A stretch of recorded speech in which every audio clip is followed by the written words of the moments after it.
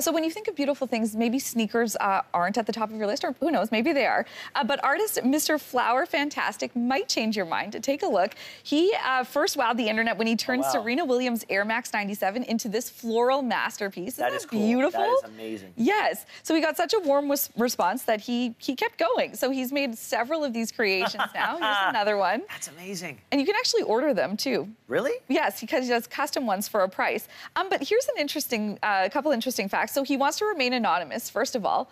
Also, he is allergic to flowers. So see in this picture how he has the mask, he's got the gloves on. So it's not just to maintain his anonymity. Right, so it's like a little of column A, a little of column B.